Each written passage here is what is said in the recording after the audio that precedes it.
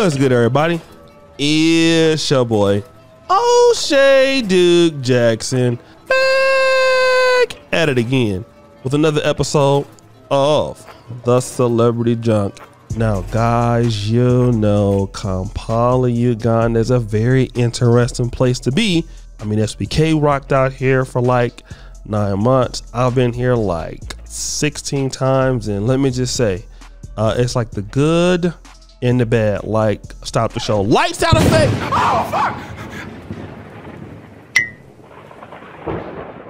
Yeah, like sometimes you're out here and the electricity stops and then your day is completely jacked up. But today we're gonna go to Masaka. Now, Masaka, for those of you who've been here, I've never been to this town, but it's in the central district here, okay? And there's a brother out there that's doing it real big. His name is Emmanuel Kawesi. Now, I don't know the guy, but like I said, looks like he's a player. He's balling out there. I mean, he looking fresh and so clean right there, right? But they said that the brother gets it in, okay? And basically, he was dealing with a lady by the name of Angel Kwakunda, all right? Now, they were married and something happened, right? And we stopped the show and we all know that, you know, relationships can come and go. And like I said, I don't know how true this is, but it's being reported. And basically he had gifted her a nice ride, right? Like, the brother's balling, so he got it like that. Ain't nothing to him. But what happened is that recently, as they have broken up, he took the goddamn car back, gifted the car to his alleged side chick, all right, who might be working in a massage parlor. Now, we already know that when you're rich and when you got money and stuff like that, and that's the picture of the car, you know what I'm saying, being towed away. But you know, this is gonna happen, right? But let me just say this in his defense, because I don't know how true this is, but what I kept hearing, because I actually saw this on my WhatsApp from some of the ladies that live here, and they were complaining about him as a man, and this is what men do here, and you know, in America you would hear the same thing, you know, Indian giving men. But my question is this: ladies around the world, ladies everywhere, don't y'all have enough money to get your own goddamn car? Like, what happened to the female empowerment culture? And you know, this kind of sounds very similar to, you know, Saweetie in Quavo, you know, where he bought her a Rolls Royce or a Bentley, and he was like, give me my shit back because you broke up with me.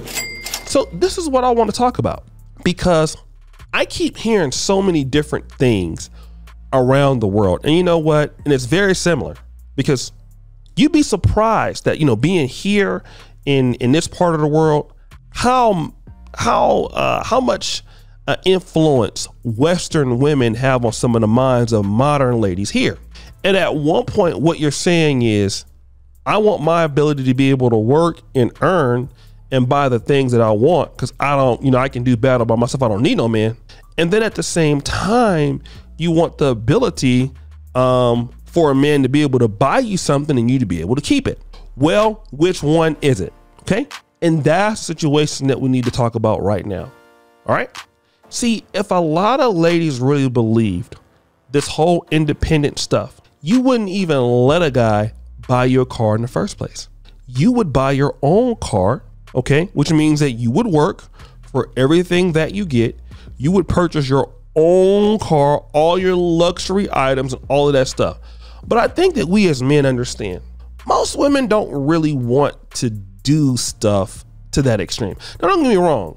Women will buy the things that they want for themselves, but they damn sure would love for a man to buy them a nice house, a nice car, you know, pretty much something that they probably couldn't afford for themselves. Now, I know people will say that a lot of people want to live that kind of life, and that's right. But I do believe that men understand that, hey, nobody's going to buy you a freaking car or a house as a man. Okay. Like, we know that you're not going to get that, especially in third world countries. But here's what I want to know. Why can't she buy her own car? And this is what I want to tell this for all the ladies out there. Hey, listen, a lot of ladies are going to have to understand. Many of you are not going to get some man to buy you an expensive home, an expensive car, all right? And so just in case he decides that if he does do it, he wants to take it back, hey, here's the problem solved. All that you have to do is work extremely hard in your life. You know, like, don't enjoy a lot of your money at first, because remember, you know, I don't care if you're a good looking woman or whatever you look like, you need to invest most of your money, 80% of your money, in building yourself up. No. Don't spend all that nice money on those weaves and wigs and lipstick and stuff like that. No. You might need to save that money up for your business and live like that for like 15 to 20 years, like a lot of guys have to do. And then you buy a nice car. You see, that's what's going to happen. But we all know it's not the way of the world. So guys like this get abused if they give something to a lady and take it back. And again, I'm the kind of guy that if I give you something, I'll let you keep it. I think that's a little bit petty, but what's the premise here? If you want to buy a car, you work for it. Don't ask men for money, okay? Don't accept gifts from men. You go out there and you buy it yourself, because really it's his money. So if he wants to tow it, he can, especially if the car is in his name. All that you have to do is work hard for yourself.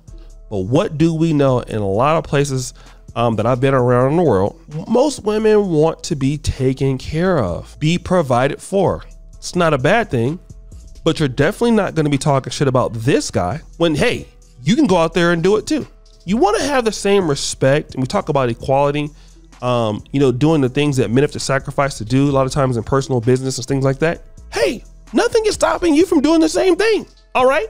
You can go out there and buy a car for $100,000 and then you pay it.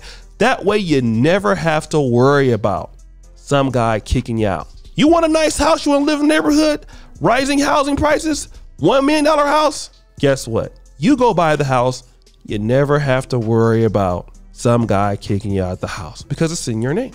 Hey, you want to go to nice trips, business class trips, go to Dubai, Paris, and London, and south of France?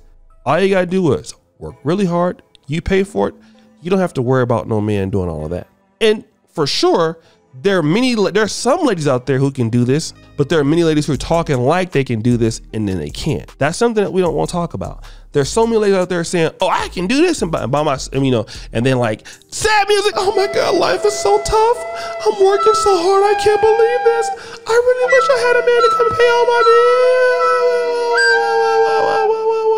bills. And that's what happens. But guys, what do you think?